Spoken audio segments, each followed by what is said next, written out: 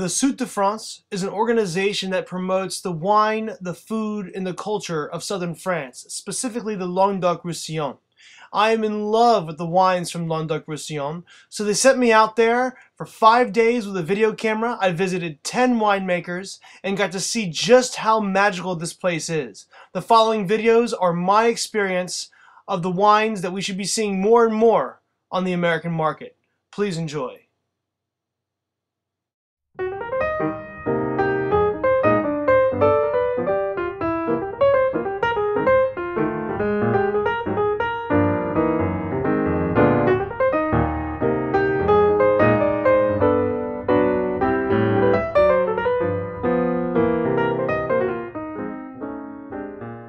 So we're here, this is our first stop in Pic Saint-Loup. So I'm Frédéric Mézy from Clos Des Augustins, like a new winemaker, young, and a new domain of Pic Saint-Loup.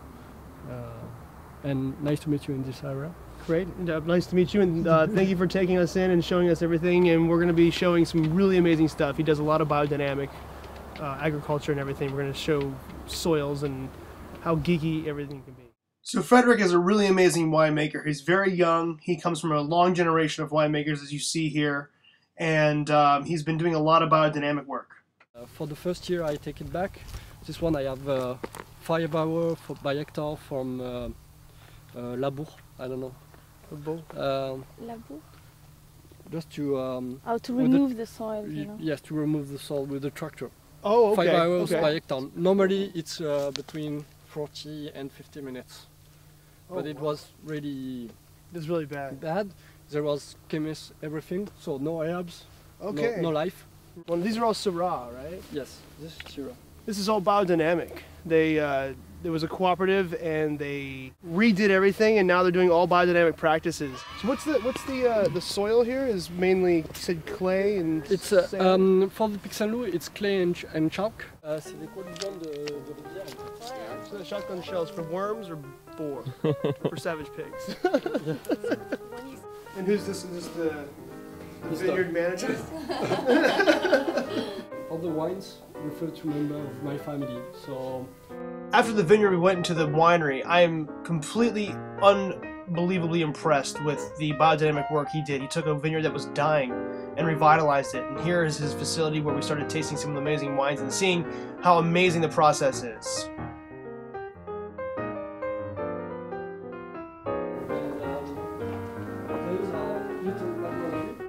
Then he took us into the laboratory. For a biodynamic winemaker, the laboratory is not a bunch of chemicals. There are things like chamomile and herbs they use to calm the vines and wake the vines up.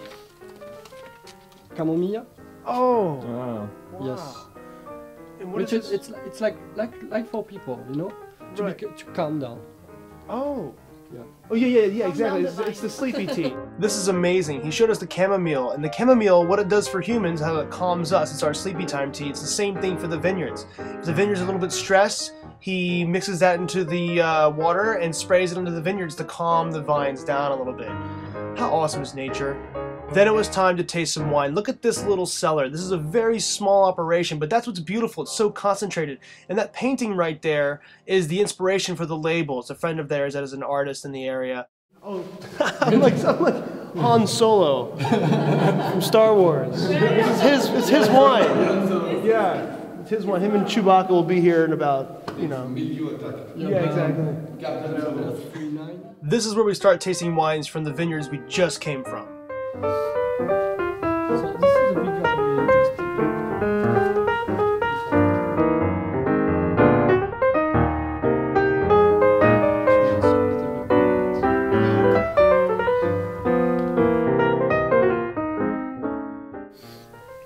Breakfast. Oh man, look at that. Nice and dark and spicy. Look at that, how dark and beautiful that is. This is a 2009 from the vineyard we were just at. Look at the way it's coating the glass. Nice dark spicy fruits, all Syrah.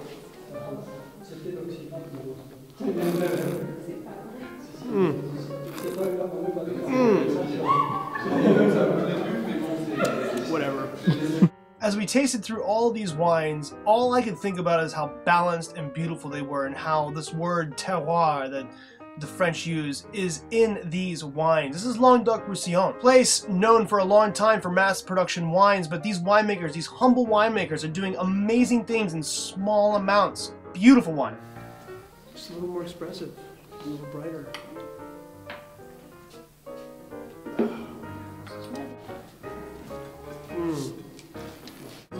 The peppery notes are a little bit lighter.